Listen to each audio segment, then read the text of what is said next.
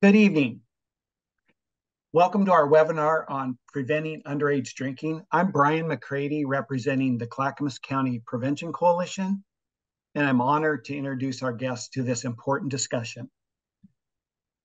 First, let's start with a brief overview of what you can expect tonight.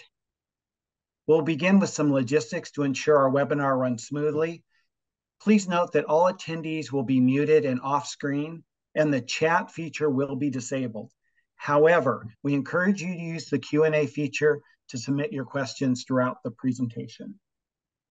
During the webinar, presenters will explore effective strategies for empowering young people to make positive choices, identifying when to seek help, and understanding the societal influences that contribute to underage drinking and other substance use.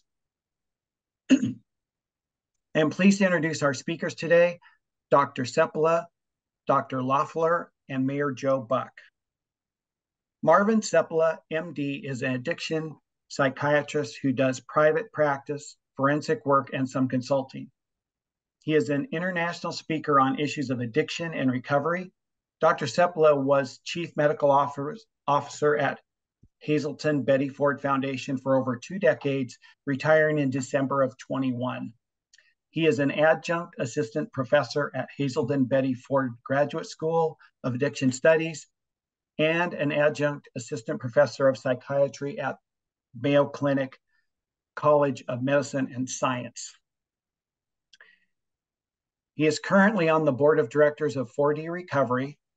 Dr. Seppala obtained his MD at Mayo Medical School in Rochester, Minnesota, served his psychiatry residency and addiction fellowship at the University of Minnesota hospitals in Minneapolis. Dr. Seppala has testified before Congress and appeared as a guest on CBS's The Early Show, CNN, and the National Public Radio, among many other broadcast news outlets. He's also been quoted in the New York Times, the Washington Post, USA Today, Newsweek, and the Wall Street Journal. He is an author of Clinician's Guide to 12-Step Principles and co-author of When Painkillers Become Dangerous, Pain-Free Living for Drug-Free People, and Prescription Painkillers. Moxie Loeffler is an osteopathic physician who is dual board certified in addiction and internal medicine. She is the Oregon Medical Director for the Community Medical Services, CMS, and Opioid Treatment Program. She studied ethics and literature and obtained her Bachelor's of Arts at Sarah Lawrence College, and she planned to become an ethics professor before deciding to become a doctor. She worked in nutrition and natural products research and development for 5 years while volunteering at a syringe exchange program and as a suicide prevention and crisis response counselor. She then completed her Doctor of Osteopathic Medicine degree at Touro University College of Osteopathic Medicine, California in 2009. She completed a combined internal medicine MPH residency program at Kaiser Oakland Medical Center and the University of California, Berkeley. Her interdisciplinary MPH program focused on health equity and environmental health. Dr. Loeffler views health and disease as processes that occur in environmental landscapes shaped by policy. She is the past president, 2020-2021, and public policy chair of the Oregon Society of Addiction Medicine. She is studying to become a Buddhist lay priest, and she enjoys running, swimming, and cycling. She lives with her husband and children in Eugene, Oregon.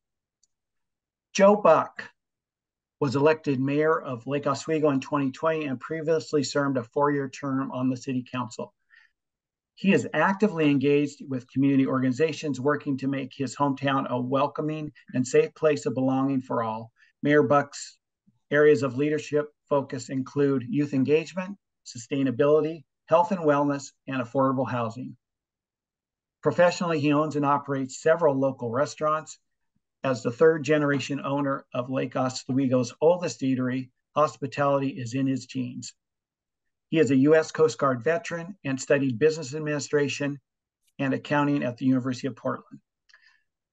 Joe Buck will start us off, followed by Dr. Sepala and Dr. Loeffler. Each speaker has finished addressing questions from the audience. After each speaker has finished addressing questions from the audience, Joe will ask them additional questions to spark additional discussion. At the end of the webinar, we will provide a list of local resources. Please note, this webinar will be recorded and posted on Clackamas County's YouTube website, ClackCo TV. With that being said, I will pass it on now to our first presenter, Joe Buck. Thanks, Brian. I appreciate the introductions, and I really appreciate all of you taking the time to be here this evening to engage on this important topic, and to Drs. Loeffler and Sepala, who have dedicated their life to this important work, and brought their talents to the stage here. So I feel like the odd duck out in this conversation. But it's an honor to be able to speak before you, come with lots of lived experiences, well, as the mayor of Lake Oswego, but more importantly here tonight, someone who's living in recovery from long-term recovery from alcoholism. It wasn't until somewhat recently that I even started speaking publicly about living in recovery and what that has meant to me, and speaking out on various public policies and whatnot, starting to advocate for change within our communities. So I'm going to share a little bit about my personal story here tonight, and hope that it may resonate with some of you out there. So I really never knew that alcoholism was a disease until I was in recovery from it. All of my life, I'd been kind of conditioned to view it as a personal failing, something that was very, shameful and that should be kept secret. And that was kind of part of the problem. Once I became sober, I learned that there was a large sober community that has existed, all this time, but just so far in the shadows that I had no idea that it was there. As Brian mentioned, I grew up in the restaurant business, so around bars and drinking and just immersed in that culture. For me personally, with my family, even though alcoholism is a part of our history, it was just something that we never talked about. Dark kind of family secret type things. It just was something that wasn't addressed. So as a kid, an adolescent, as a teen growing up, I mean, even the concept of someone who didn't drink it was something that would have been foreign to me. I couldn't name, one sober adult, and wouldn't have even thought about it, but I knew that they were all around me, and it wasn't until I was in recovery that I started to meet them, including well, I don't want to get too personal here on this recorded, on the recorded video, but there were just people really close to me who were around me my entire life, who lived in recovery, and never talked about it until we had that connection together as sober people. So I, grew up probably, if many of you on this webinar are parents, grew up like many of your kids. I grew up here in the Lake Oswego community. Was had a very loving family, great education, and never ever dreamed that I would get mixed up in drinking or go down a path of alcoholism. But that's exactly what happened shortly after I left for college, and then joined the military. I was just immersed in a drinking culture. It was really all around me, and the moment I realized that things were off was when I returned home. I was on leave from the Coast Guard, and I returned home, and my parents were having a birthday celebration or something for one of them, and they said, "Oh, Joe, what would you," and I had turned 21 over this period of time, and they said, "Well, what would you like what do you like to drink?" And I said, "Oh, I like to drink vodka." And they said, "Oh, well, we'll get a bottle of vodka." They were more like wine drinkers. And so they got this, fifth of vodka and they put it in the cabinet and we had the party and I went about drinking like I would normally do in the Coast Guard and all was fine. And the next day, I go downstairs and my mom's got the fifth of vodka, which was basically empty at that point. And she's like, "What happened here? Did you consume all this?" And I said, "Oh, yeah. Like, what's the problem? I would just had no." And she was in utter disbelief. I mean, she did not know how I was alive, how I had survived the night. But for me, I actually thought it was a light night. And I mean, they were so concerned. Seeing the looks on their faces, I thought, oh, well, wow, maybe this isn't normal behavior. But in the military, it was just so common. There was just no other perspective, no other voice.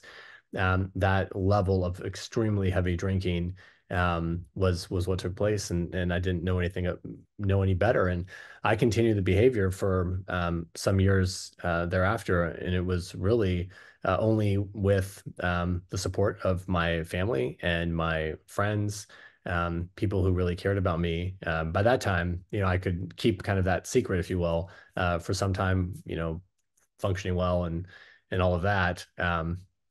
Going to school.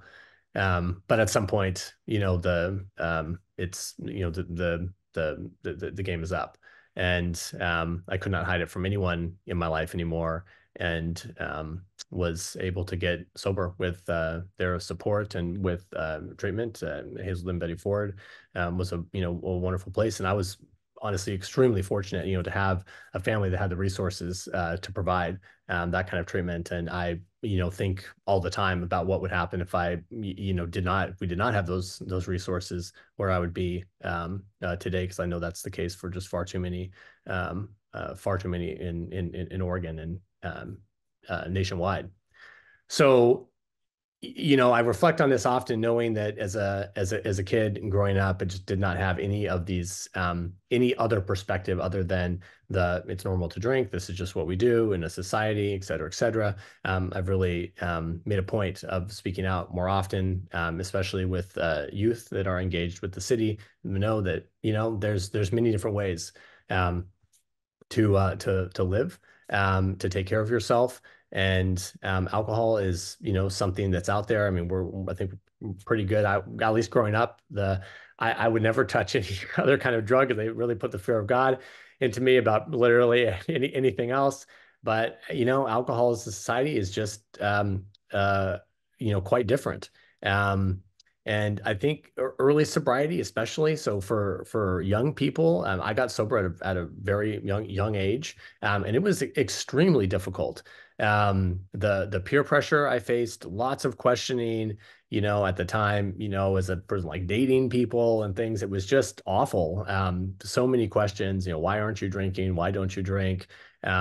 Really every time. So social interactions were very awkward. But as I've gotten a little bit older, I mean, that really dissipates quite a bit. I mean, so many people I know now are sober, and it seems like folks are more aware too, and don't ask those same questions. But our society and really our state is intertwined in this crazy dependent relationship with alcohol, and it's very powerful. As a state, Oregon, we make a lot of money off the sale of liquor. And our state spends our tax dollars to promote the sale of alcohol, even as we face an addiction crisis. Alcohol and I mean, drug use in general. I mean, there's leading causes of preventable death, and they just cost an immense amount of money annually, and it's just destroying lives and families. Somewhat recently, Oregon Health Authority, they launched a great ad campaign, an award-winning ad campaign called the Rethink the Drink. And when I saw this campaign, I thought, wow, this is just incredible, really good, just to provide a different perspective.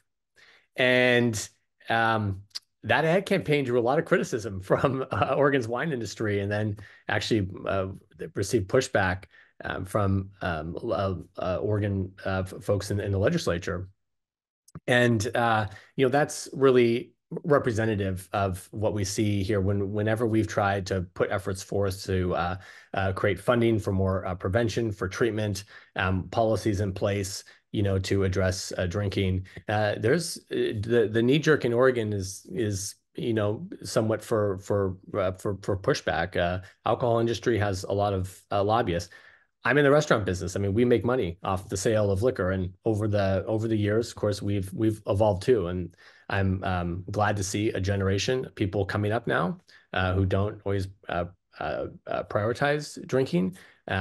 We see restaurants nationally and globally that have created a whole non-alcoholic menus. It's just such a big thing now, and I love seeing that. Just something that never existed before.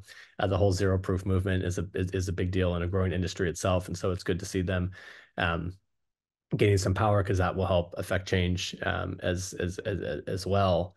But again, back in Oregon, just in terms of the pushback, even to adding a person with a background in substance abuse prevention to the OLCC board, which would be a great thing, the Oregon Liquor Control Commission. All these things, have just been sensitive issues in Oregon. So it's, again, great to see you all here tonight, engaging on this important topic, hopefully learning a great deal from the professionals that we have here. And I appreciate you all listening to me as I, share my story. As I said, we keep sobriety we tend to keep it a secret, and it's really not helping anyone. So when people hear from their community members that they too suffer from addiction, and whether that's their teachers, parents, their friends' parents, coaches, peers, community leaders, that they have the ability to speak out, I think that's something really powerful, and something that more people are doing now. Celebrities, folks in the public eye are doing this more and more, and it just has a big impact, even on me. The more people I see doing it gives me the courage to do it as well. And the more people that I knew in recovery, the stronger my commitment to recovery grew. Personally, I think that government should always serve to aid those least fortunate. I think there's always going to be a market, of course, for alcohol, just as there remains a market for cigarettes and other harmful substances, even with all that we know about them. But our public dollars really should be going into prevention, education, treatment, and community engagement, just like this. And with that, thank you all. And I'm going to turn things over to Dr. Seppala. Thanks a lot, Joe. I appreciate your introduction and your story. That was really beneficial. And I'm sure that probably will have more people's attention than what I talk about.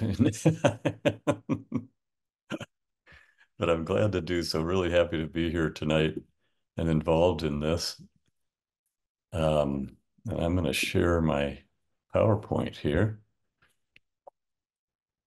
So I was tasked with talking about what you need to know to discuss alcohol and drug use with your children, with your kids. And it's an essential skill to have, because our kids are faced with alcohol and drug questions and issues throughout their life, actually. It's astounding just how young the average age of onset of alcohol use is, and cannabis use. And it's actually in the 12 to 13-year-old age range.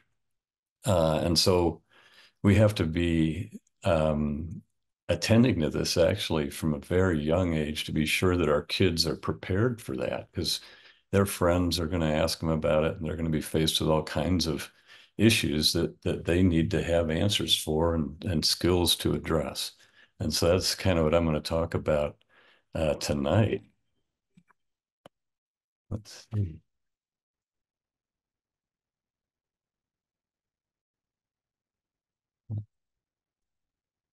So one important feature of this is that, parents always wonder, do I actually have any influence over my children's decisions? And there's been numerous studies examining that very question about alcohol and drug use in particular, and the decisions children face. And actually, parents have tremendous influence over these decisions and are crucial to their understanding of this and the decisions that they're going to make. So even though we always think it's just their peers that drive their decision making, that's not the case at all.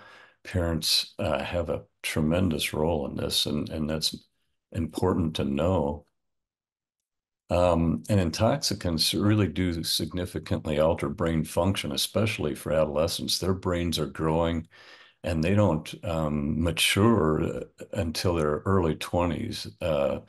Females before males, actually, people born as female sex are going to have matured brains in their real early 20s, like around by 21. But the guys, on the other hand, are going to be in the mid 20s, closer to 25 or so. And I certainly saw that with my son and my daughter, where she was the most organized person in the family, and he had difficulties until his mid 20s, and then just that took off. And all of these substances are really powerful in regard to altering brain function throughout adolescence if people start using. And one major factor is that the earlier onset of use of potentially addictive substances results in a higher risk of addiction. Because even if you don't have a genetic risk factor for addiction, which is the primary risk factor, if you start really young, they're powerful enough to alter your brain in a way to put you at risk, whether you had that risk in the first place or not. And this, brain scanning study is a bit of an old one, and it just shows the reward centers in people's brain. And the reward center is the part of the brain primarily responsible for addiction itself, not necessarily for the feelings of intoxication, although it has a role in that, but it has the major role in addiction. And you can see on the left side, there's control subject, it says at the top, and those are people who don't have addiction to these substances, cocaine, methamphetamine, heroin, and alcohol. And you can see that their brains, as scanned, that reward center is really bright red inside the yellow and really lit up well. While the people described as drug users here, or drug abuser, which is an unfortunate term, but was old and used in this study, um, they don't have that much red left anymore.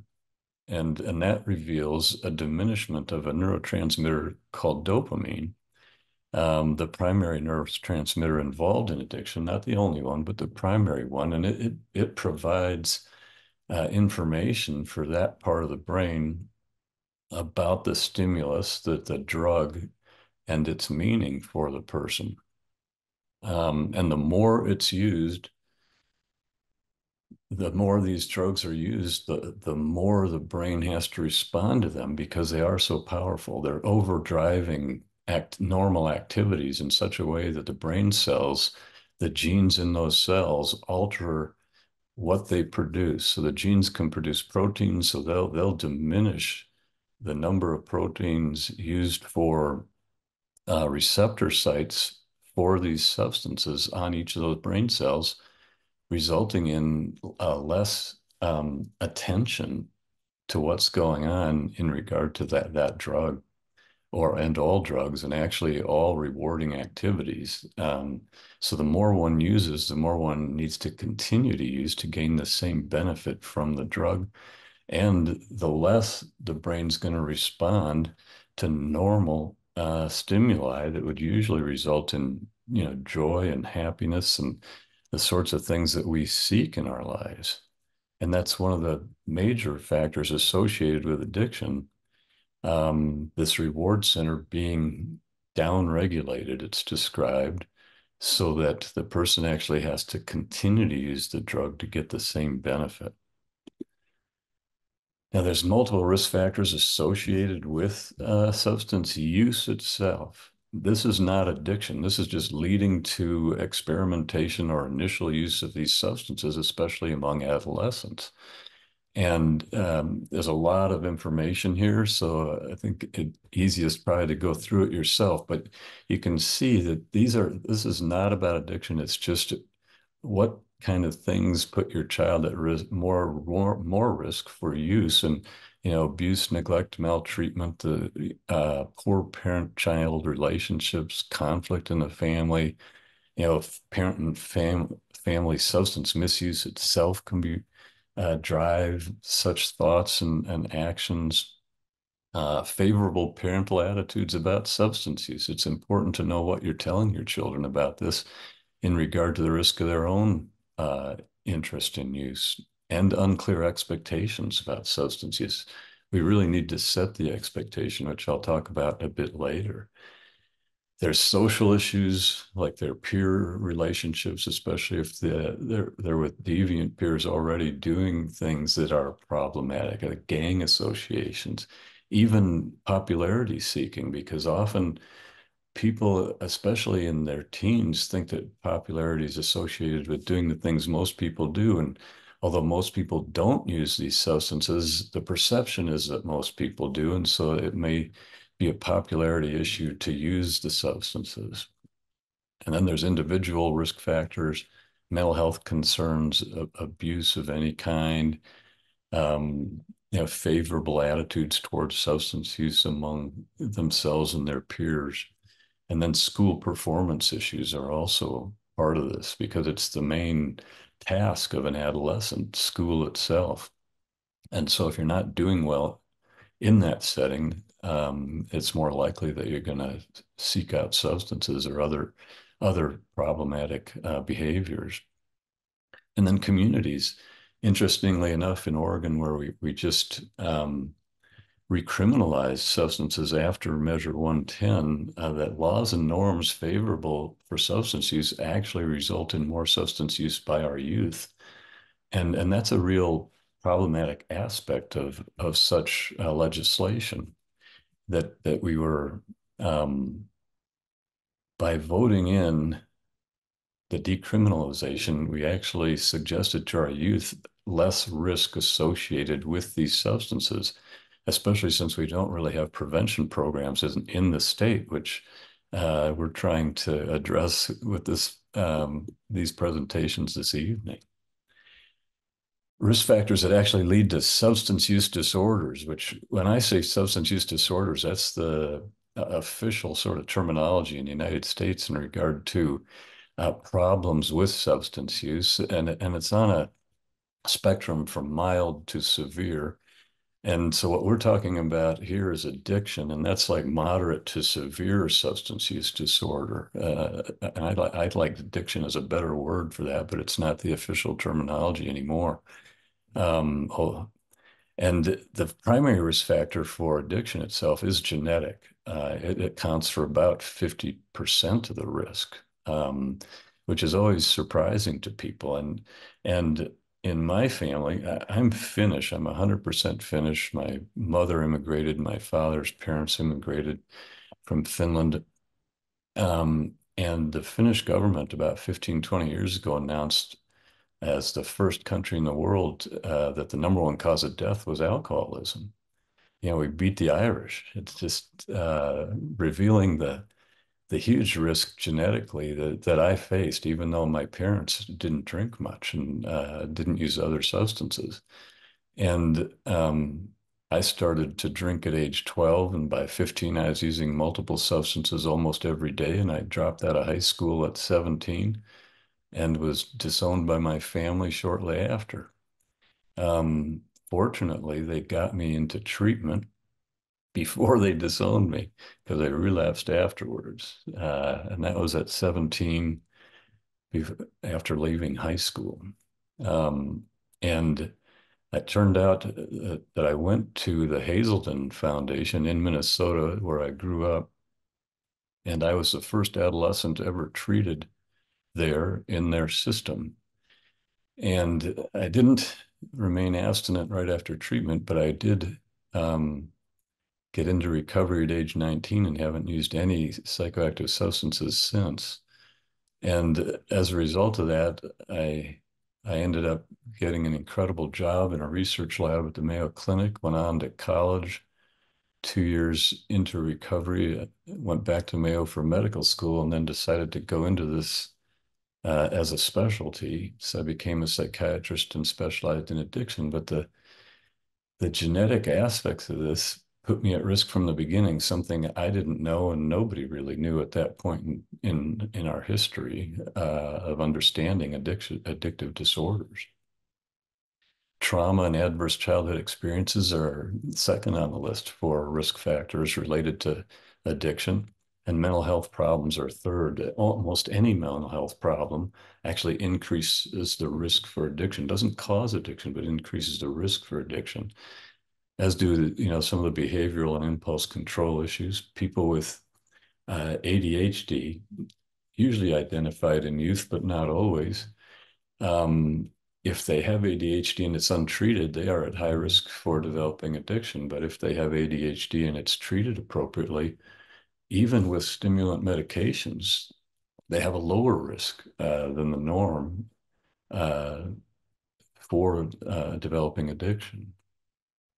Again, I mentioned early age of use, early age of onset of the use of these substances is a risk factor for addiction, as well as the use of really highly addictive drugs. So when we hear about all the problems in downtown Portland and around the state with methamphetamine and fentanyl, that's part of the issue here, that these are extremely potent drugs, and a higher percentage of people will become addicted to them than to other substances.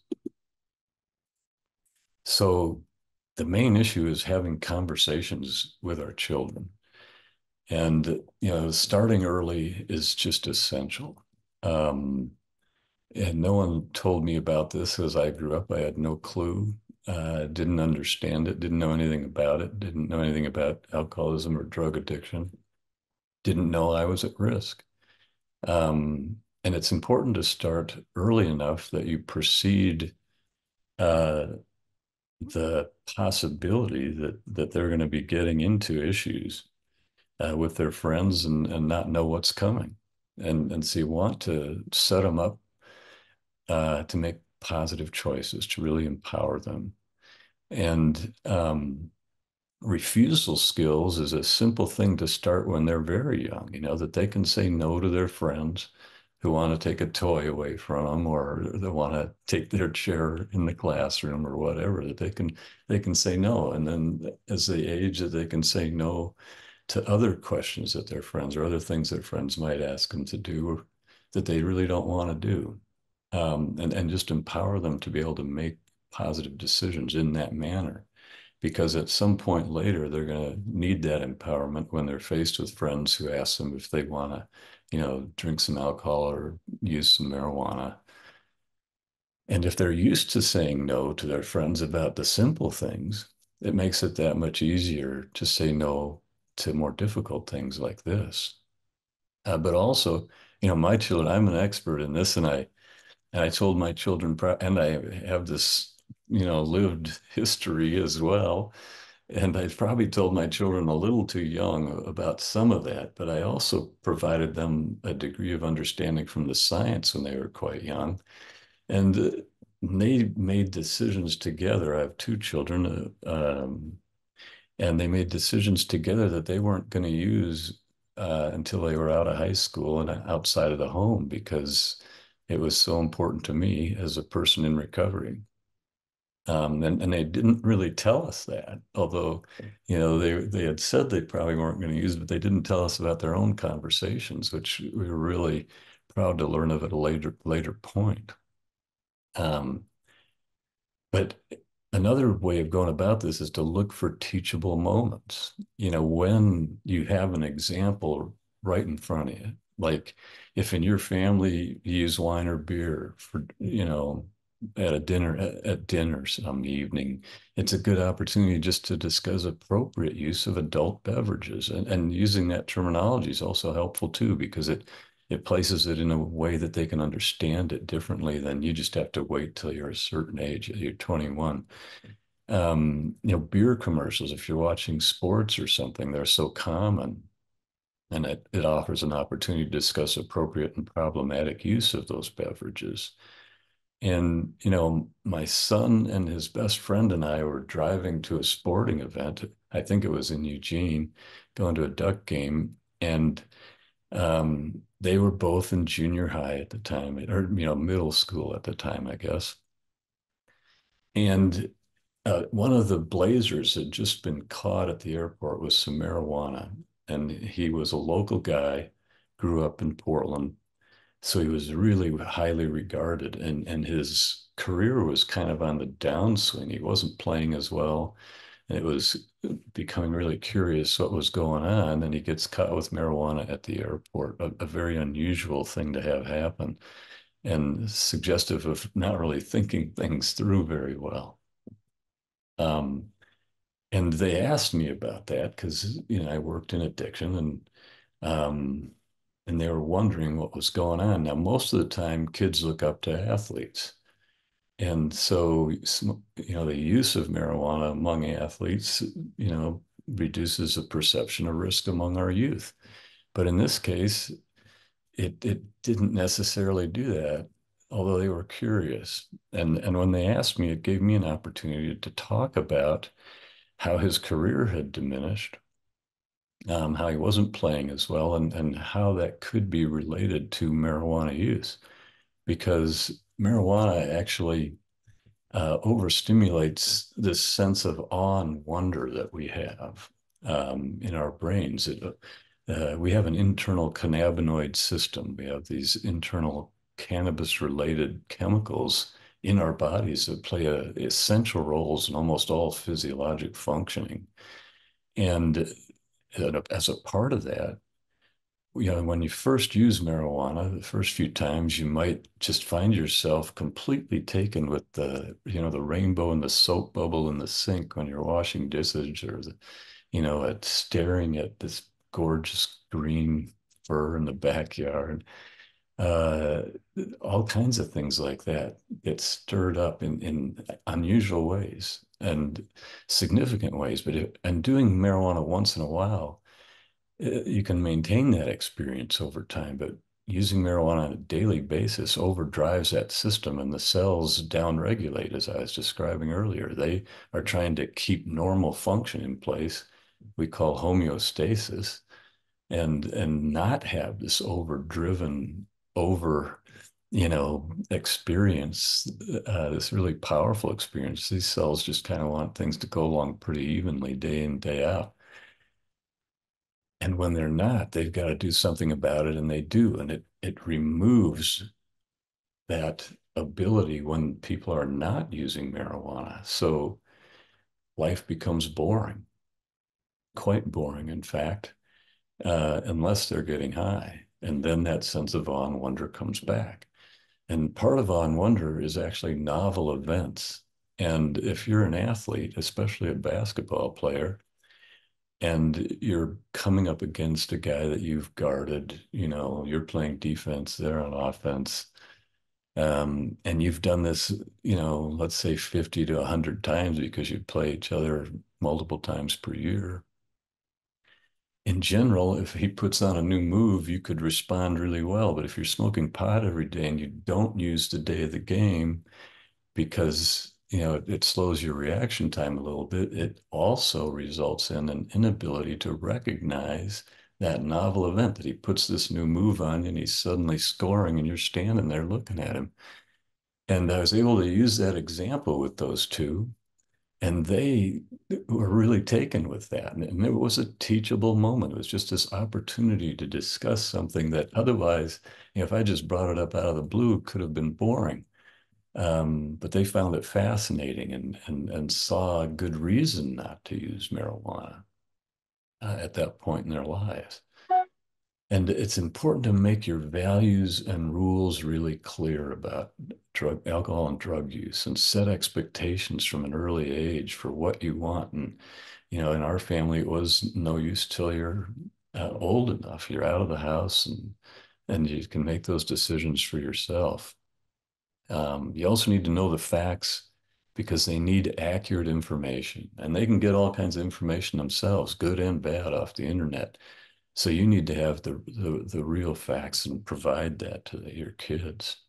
And listening is so important, because those two are talking about this guy in the back seat on this drive, and it opened the door for that conversation. And that's the type of thing that we need to do on a regular basis with our kids. Guidelines to help them strategize how to avoid alcohol and drug use with role playing. What would you do if, your friend came up to you with a 6-pack of beer, and you're 13 years old. What are you going to say? How are you going to react to that? Just putting them in, making up different scenarios and brainstorming about options when faced with a friend that offers some drugs or alcohol. What would you say? What would you do? What's a good response in those circumstances? How would you handle it? Establishing a code phrase. This is commonly used for any kind of emergency or urgent sort of situation, to use this code phrase in a text or a phone call, when under pressure, like someone's asking you um, to get high with them. And there's an example of this recently in the city of Lake Oswego, where some girls had an interaction with a father at someone's home that they found to be really uncomfortable. And one of the girls called her mother and did this sort of thing, which is exactly what you want to have done when they're facing really difficult circumstances. And you need to know your children, keeping track of them, where they are, when they're changing, where they are, who they're with, how long it's going to last, all those things. My wife has some supernatural power in this regard when her kids were growing up, and they knew that somehow she would know what they were up to, and it was almost always true. And know your children's friends and their parents as much as possible, so that you have some sense of who they're hanging out with and who those parents are. And you don't want your children to be faced with entering another family's car when the driver's under the influence of alcohol and not have the ability to say, hey, I'm uncomfortable with this. I got to get out of here, and have a plan for how to do that. We need to be positive role models for our children, and that certainly includes use of psychoactive substances. And we need to keep talking with them and with their friends over time to be sure that we have open communication lines. It's good to start with the most common substances. You don't want to stop there in the long run, but that's the best place to start because they're always going to be faced with these things first, most likely.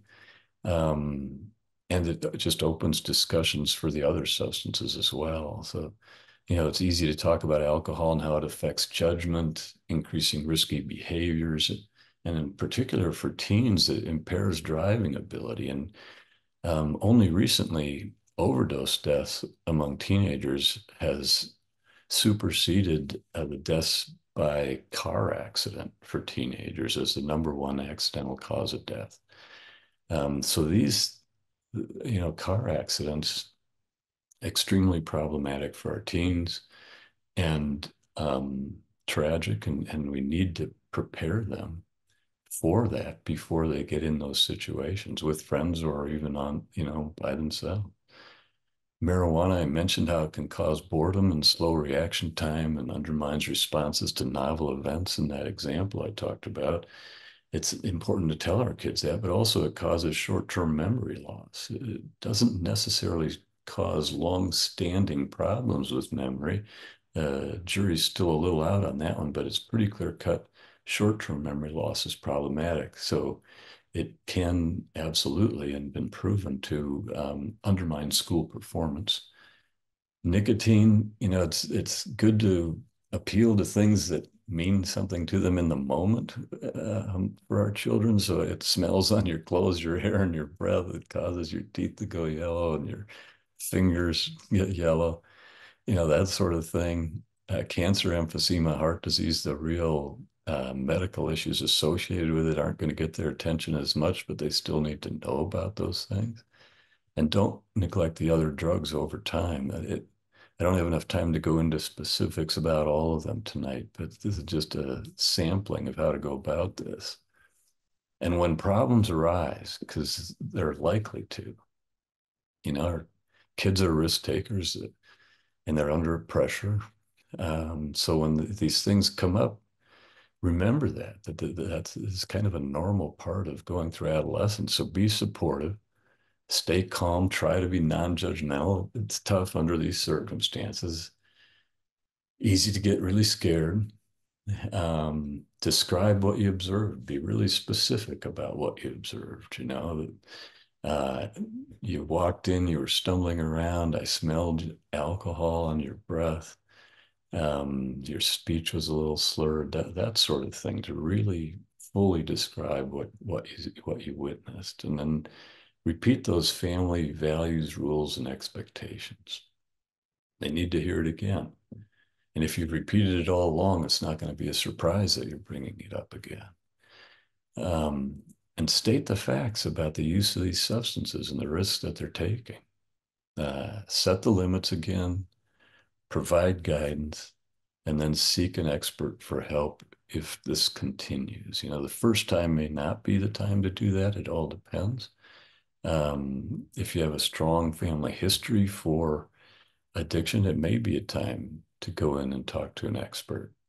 And don't assume that your physician or even a psychologist, a general psychologist, knows much about addiction. You need to go to someone with expertise in addiction, because it's not well taught in medical school or in PhD programs. Most counselors know very little about it, and often think they do know a lot about it, unfortunately. So the signs of substance use are really hard to address in kind of a quick manner. You'll see these first everything but the last two are changes that occur for all kinds of reasons in adolescence. But if you see them kind of come together, even what reason, it may be something problematic. And so you want to investigate and see what's going on. It could be substance use, when they're changing friends without obvious reasons, dropping in grades, unexpected school absences, they're no longer motivated about most anything, secretive and moody, isolating, all those things, changes in appetite and sleep patterns. You could see that from depression, from stress, from just plain adolescence, some of that stuff. But if you're seeing multiple aspects of this, it's worth taking note. And especially if suddenly they're using air fresheners in the car or in their room, and breath mints and perfumes to cover up smells. Could be alcohol or, smoking marijuana. Harder to tell if they're just taking gummies or something. Bloodshot eyes, pupillary changes, slurred speech, all these issues in coordination give you a sense of a higher likelihood of a substance use problem than just standard adolescence or depression or some other mood disorder. So in summary, start early. Really important to start early. You need to have them prepared, and that's the major issue. Help them be prepared for this. Parents have great influence, as that first slide said. We play a tremendously important role in this, an essential role in establishing those values and rules and expectations, because that sets the stage for them. They come to understand that this is what we do in our family. And the primary risk factors for substance use disorders are the genetic makeup, trauma, and mental health problems. But the genes are the overwhelming number one. So if you have addiction in the family, it's essential that you do all these things we've been talking about, because your child are at so much higher risk. And if you have a primary relative, like a first-degree relative, so brother, sister, parents, uncles, aunts, grandparent that has a problem with addiction, you're 6 times more likely than the general population to have a problem with addiction. That's a huge increase in risk. And so the genetic piece is tremendously powerful. And if there's people in recovery or people still using in an addictive manner in your family, your children are at way higher risk, and that needs attention. Consistent communication about all these issues is essential, and help is available if and when problems arise. And that is it for mine. Thank you, Dr. Sepala. That was excellent.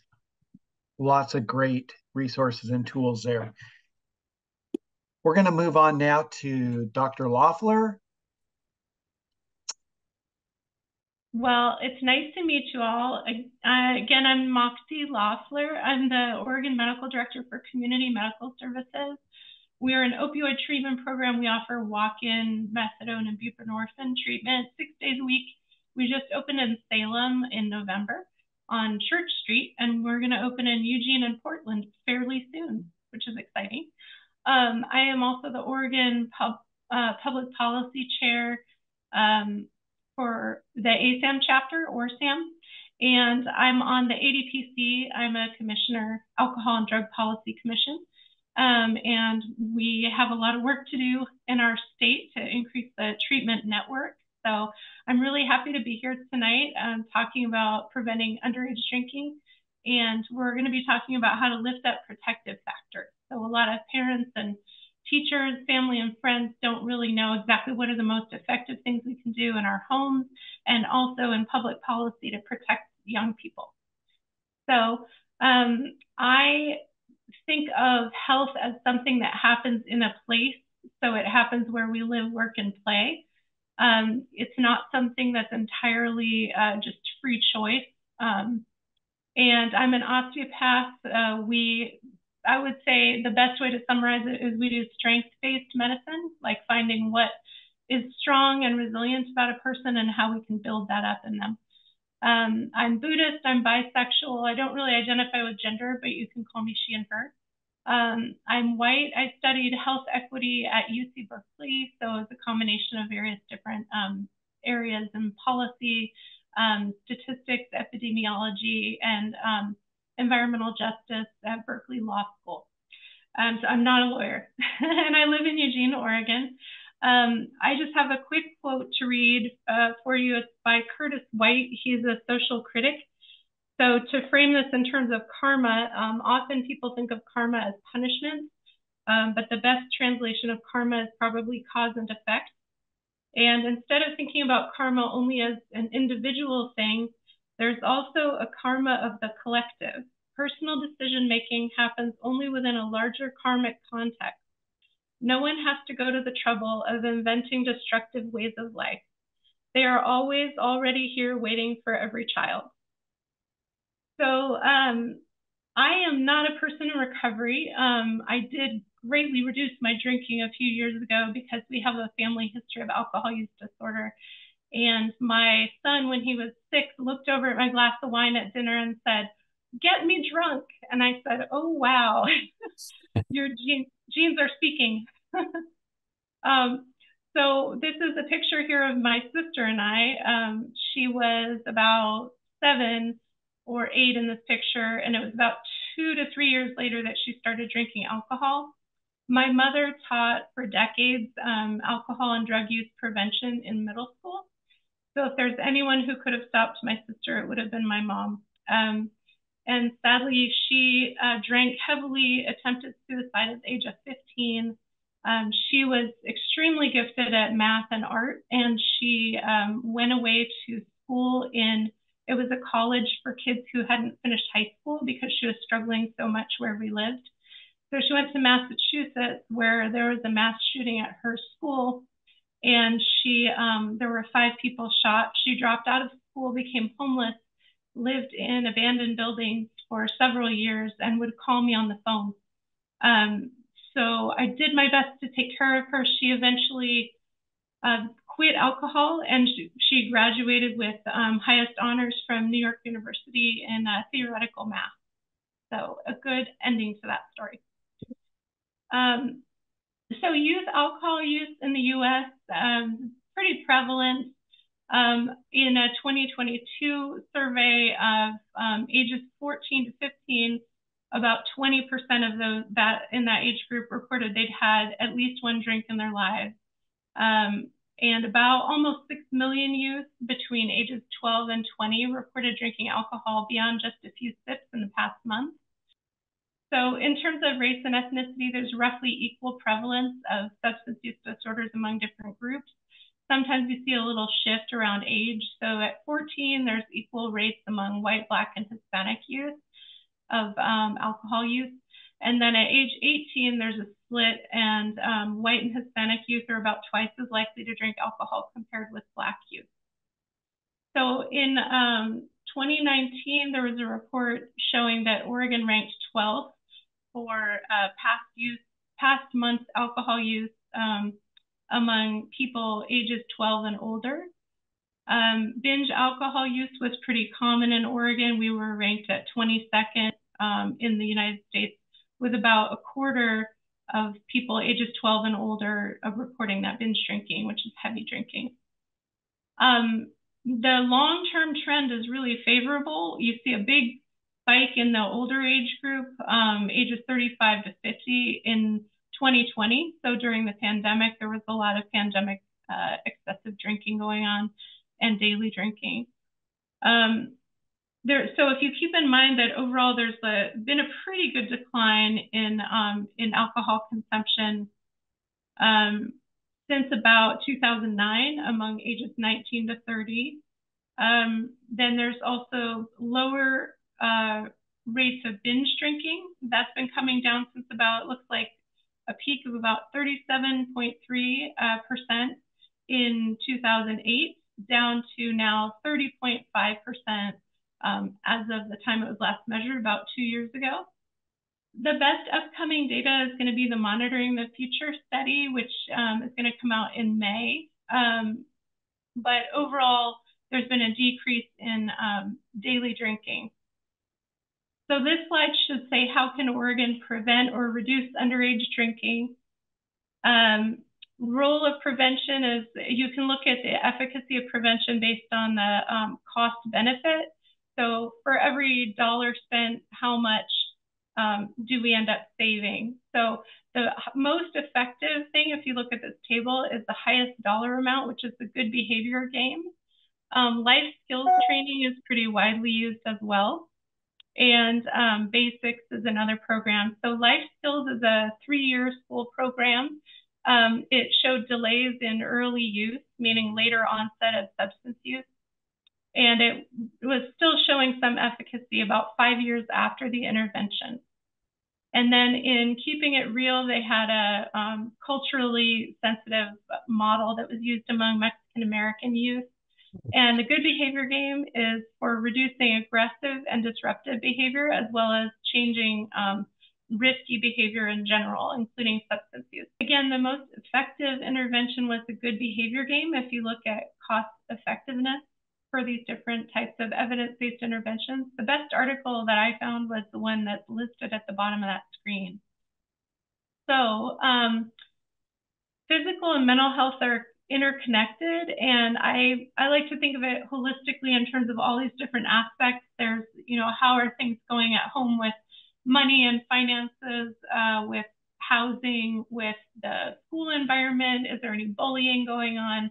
Is the child developing intellectually? Are they getting the support they need at school? How are things at home with emotional environment? Are there fights at home? How much stress are the parents under? What kind of substance use role models do they have at home? Are people using around them? Physical health is really important and can have a really positive or negative effect. And peers, of course, as we've mentioned. So the physical health impacts of alcohol are many. Alcohol is the third leading cause of preventable death in Oregon. And the diseases often involve cancer, liver disease, diabetes, and alcohol dependence. Injuries are common related to alcohol use, not just crashes and accidents, but also violence. So suicide studies show that even those who don't chronically use alcohol have an increased risk of consuming alcohol just prior to death. So it's about a 1.8-fold risk for males and 2.4-fold risk for females.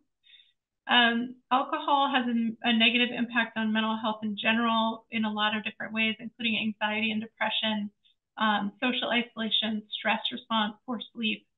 Oregon ranked pretty high for the prevalence of various types of mental illness, second for any mental illness in the past year, third for a serious mental illness, with 7% of Oregonians affected. second for serious thoughts of suicide with almost 7%, and fifth for major depressive disorder in the past year, almost 10% of Oregonians. So personal factors are really important. Dr. Sepala got into this a bit already. I would emphasize really social anxiety is really important. So people often use alcohol to cope with social anxiety, and attention deficit disorder is treatable. And some people say, you know, ADD is overdiagnosed, but it's not overdiagnosed if your child has it. So it's a wonderful thing to find and treat, and people who get treatment as teens and as children are less likely to develop substance use disorder. And as adults, about a quarter to half of people with SUD have ADD. So it's very high, strong risk factor. But these children can do great with the right support. People with a history of trauma, we already talked about a little bit. People who are LGBT, it's very common for people to have SUD who are part of that population. People who don't really talk about their feelings or passive and don't manage anger and impulses very well have trouble too. So self-care and coping skills are really important. Sleep deprivation is a really important thing to pay attention to in children, especially since the use of cell phones and computers has really skyrocketed among youth. So middle schoolers, about 57% didn't get enough sleep on school nights, and high school students, 72% didn't get enough sleep. This is a real challenge for high schoolers because their sleep cycle naturally shifts and they want to go to bed later and get up later. The school hours often don't coincide with the biological clock of an adolescent very well. So that's a challenge, but also getting that cell phone out of the kids' bedroom and getting the, maybe turn off the wireless and get the video games out of the bedroom and get them all shut down for the night is probably good. So recommended hours of sleep are shown on the right. 6 to 12-year-old, that's 9 to 12 hours a night. 13 to 18, you want 8 to 10 hours a night. I know we struggle with my older kid now. He wants to stay up later than my husband and I. It's really tough. So less sleep can actually increase alcohol intake. Possibly it may be a causal relationship. So it may protect someone just getting more sleep compared to less sleep. Getting less than 6 hours a night is associated with all kinds of increases in risky behavior. And self-care and coping skills, it's really important to be able to name your feelings because that can engage logical thinking and problem solving. Assertiveness and speaking up about needs in general is really important. So listening to your children when they try to maybe put up a fight or a debate with you, it might actually be a little bit helpful, as hard as it can be. Advocating against bullying in schools and workplaces can be really important. Setting boundaries and feeling okay with not always pleasing everybody could be a really good skill for them to have. Exercise can increase people's stress tolerance. So it can be a great part of distress tolerance training, especially for people with anxiety or histories of trauma. Exercise can lead to better sleep, especially if it's before 5 p.m. And then better focus can happen from exercise with better studying, less risk at school. And it can be a way of coping with ADD and ADHD. A sense of belonging in community, including neighborhoods and religion, safety and survival are something that we get a sense of from belonging with other people because that's how we all protected each other. So it's very ingrained. So one way to communicate about alcohol with youth is to look at the Whereabouts Guide. It's a brain development savvy tool to reduce high-risk behaviors, and you can find it online. It's a book. And then the NIAAA has a great website called Facts About Teen Drinking that you can send kids to if they have questions and to find out whether they might have a problem. And parents can also stop drinking themselves. So this is like what I did when I went from drinking a glass of wine with dinner every night to saying, oh boy, I don't think I want this around because my kid is starting to see it like product placement, you know, that we have alcohol in the house and that means it's fun. If my parents or my husband doesn't drink, but if if my mom's drinking, then we know it's a party, and that's what a real party is. So out the window it went. So some resources for parents and guardians in case someone needs treatment are included below at findtreatment.gov. And you can type in your zip code and choose the type of insurance plan you have, like Oregon Health Plan or Medicare, whether you want inpatient or outpatient treatment, whether it's only substance use or also mental health. You can find it on Find Treatment and search within 100 miles of your home or so. Thank you all so much for your time. And if you wanted to check out community medical services, if you know someone who has opioid use disorder, this is our website here at the bottom. And I think the rest of my slideshow is for the Q&A.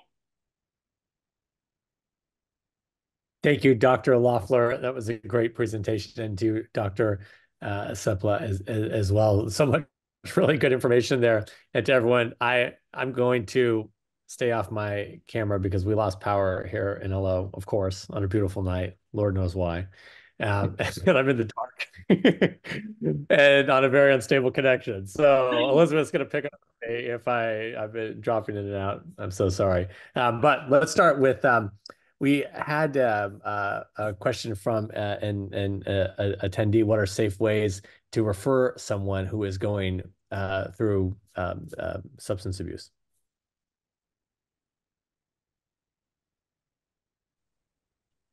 Joe, I couldn't hear the first part. To do what? What is a safe way to refer someone that they know who is they think is going through substance abuse?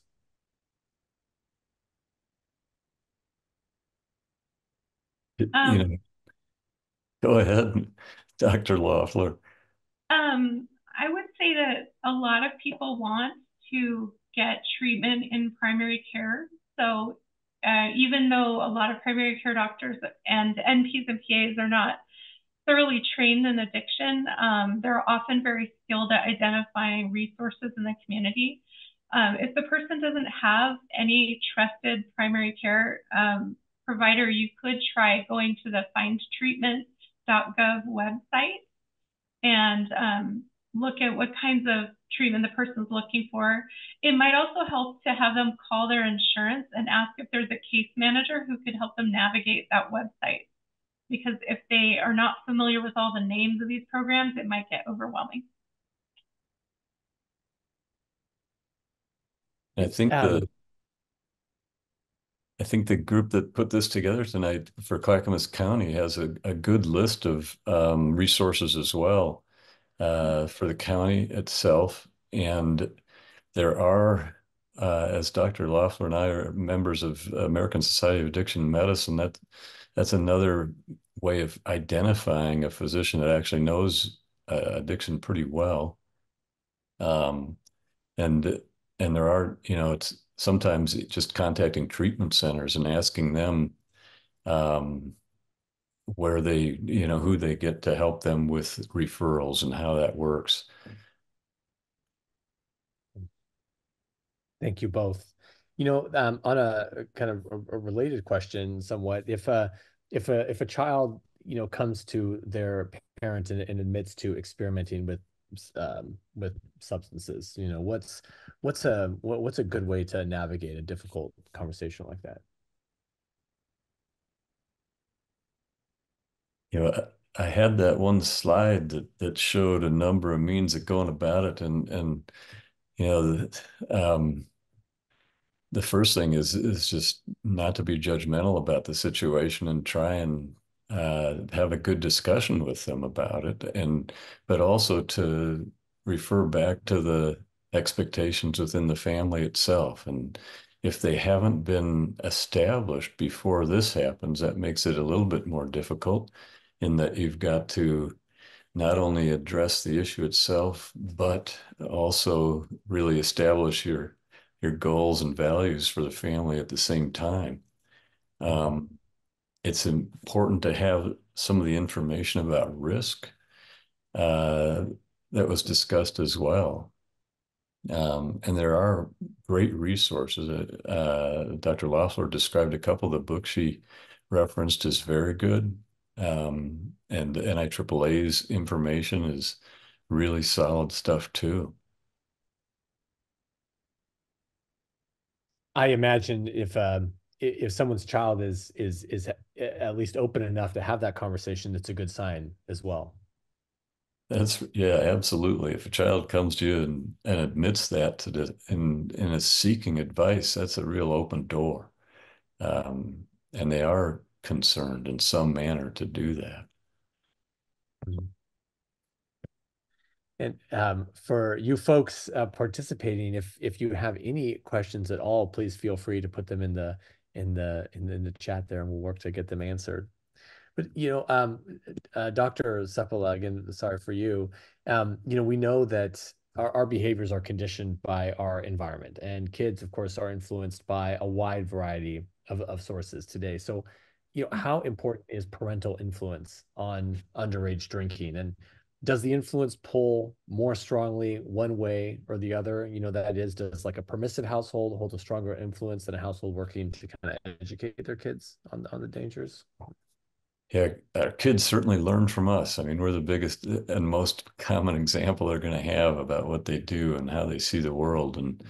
And so that example needs to be considered early on in our child's lives. How we'll do that in regard to these substances and what kind of messages will be sent to them. I'm not saying that you shouldn't use substances. What I'm saying is to be really aware of how you use them around family members, especially children, because they're absolutely going to learn from that. And they know way more than we think they do about such issues and about our behaviors in particular. And they learn so much from us that we have to be really aware of that and somewhat careful about it. I don't know, Dr. Loeffler, any thoughts you have about it? Yeah, I think that one of the things that I try to do when I talk to my children is make it personal, and if you're going to give someone advice, I mean, there's a lot of advice in the world. So, and a lot of the time when someone's struggling or they're exploring a health behavior, they don't really want advice. They often want to explore and understand what they're doing and make an informed decision. So if you have information and you feel it's really useful, it can help a lot to show respect to the person by asking permission before you give advice.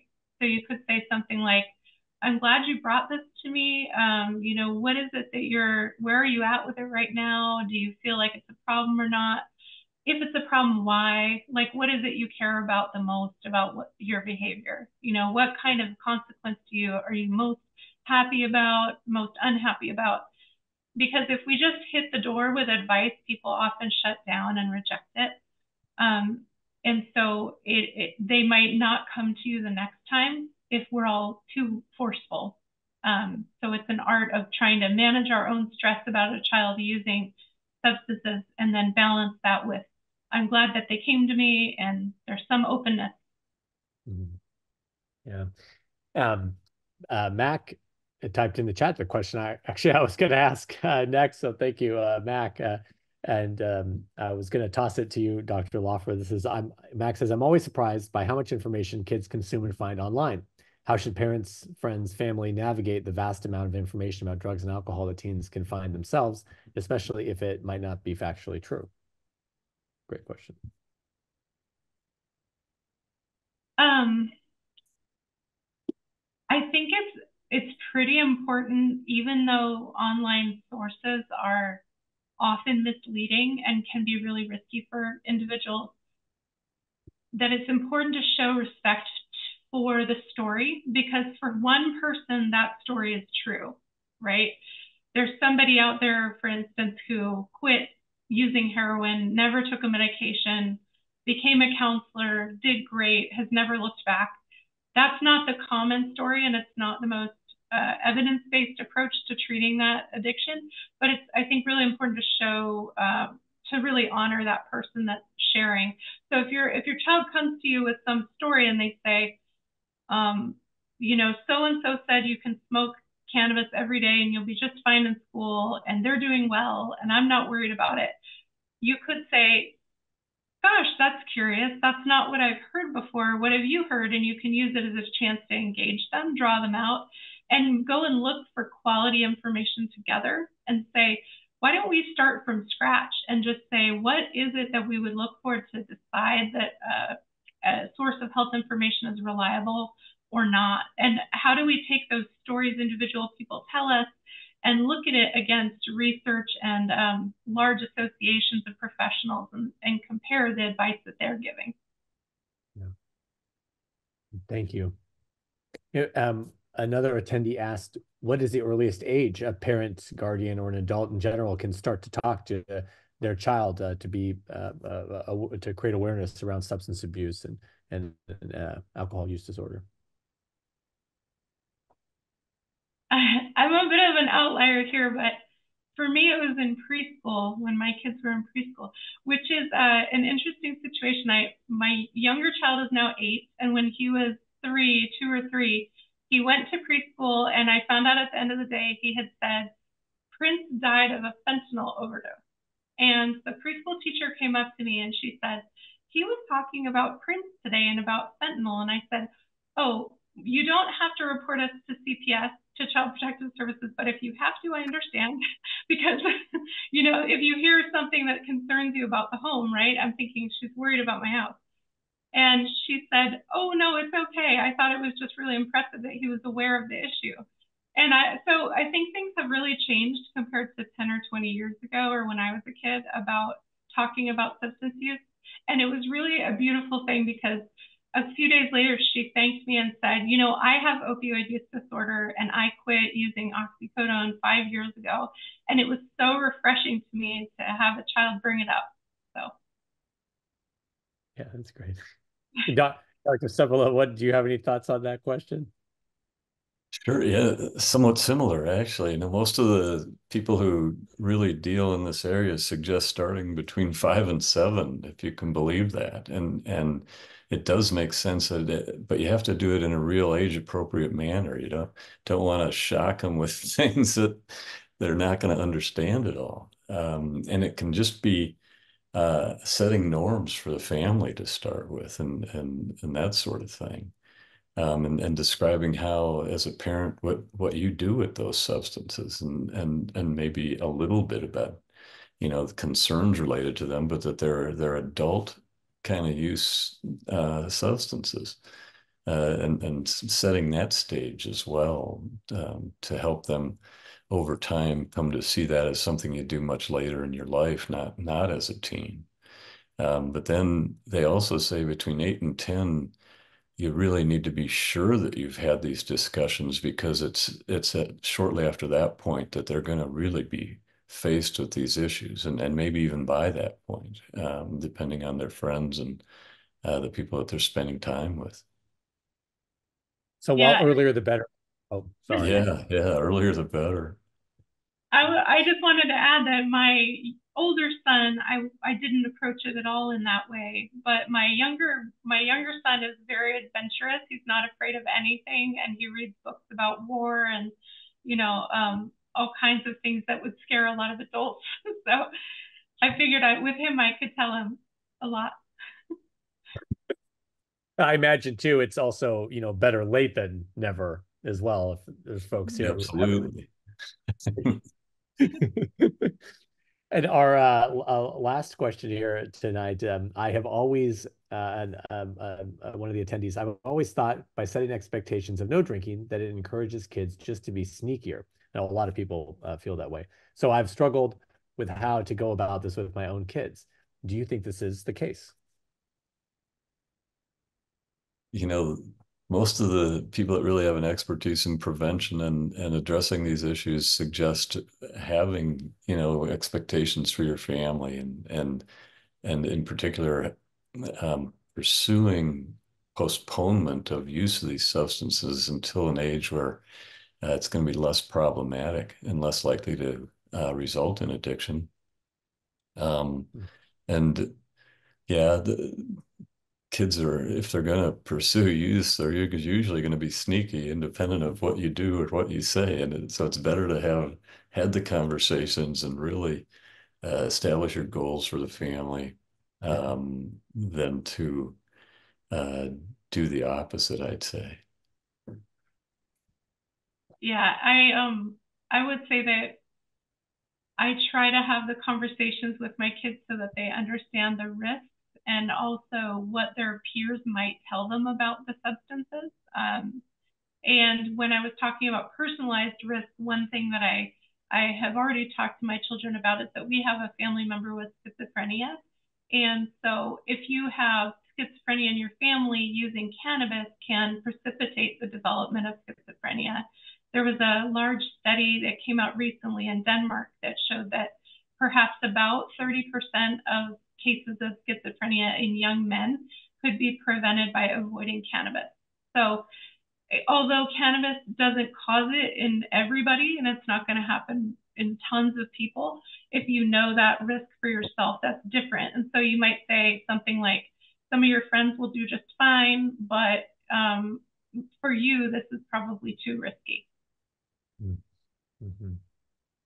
I know these are all very difficult conversations to have, and you know, I personally myself, I don't have kids, but I know it was really hard on my my family being able to learn about addiction and come to grips with one of their children suffering from it, even taking it as a kind of a personal failing.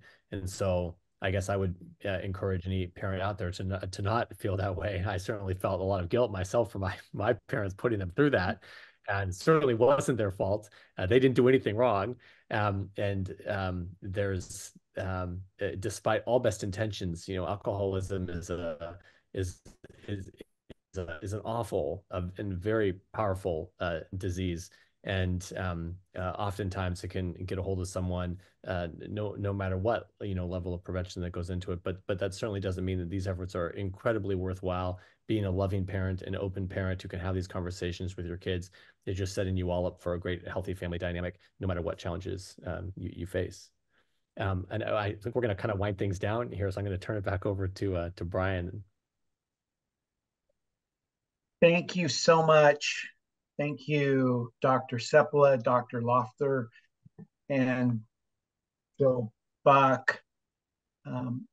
In addition to thanking our presenters, we want to recognize Pam Pierce, Executive Director of Communities Living Above, a substance use prevention coalition serving the communities of West Lynn and Wilsonville. Pam was instrumental in securing our speakers. Thank you so much, Pam. And we also want to recognize the Clackamas County Prevention Coalition Subcommittee that helped plan this event.